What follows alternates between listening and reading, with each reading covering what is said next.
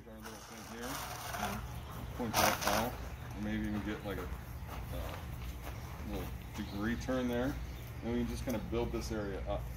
Okay. So, but the way that they had it where it was kind of tilted in, that's just going to pour more water into that area. So, yeah. again, just kind of building up and just adjusting as needed. Okay. That patio's in good shape.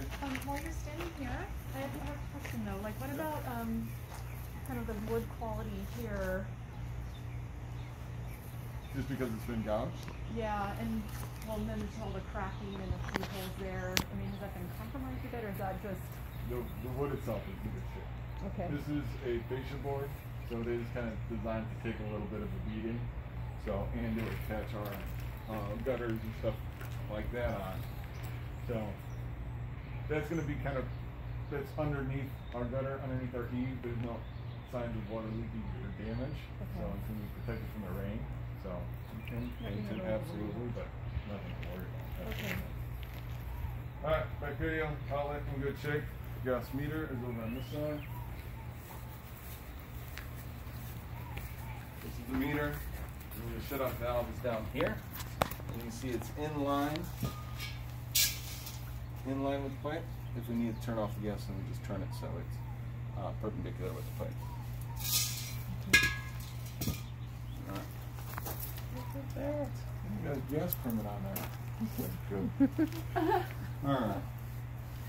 Okay, another question about the wood here. I'm just curious. Under the eaves, like that beam, and then there's, as you look up. The orange? Not that part. It's actually the part that's coming out closer to the fascia. Oh, there? That just the painting and stuff like that? It'll get tidied up. Dry rot, or is that? Nope. It's just, the paint's just getting older.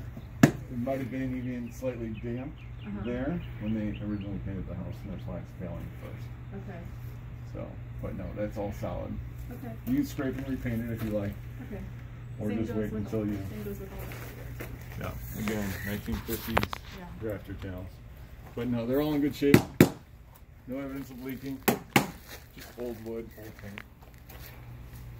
And that's actually probably more common that the paint that was underneath when they painted was already starting to chip and peel.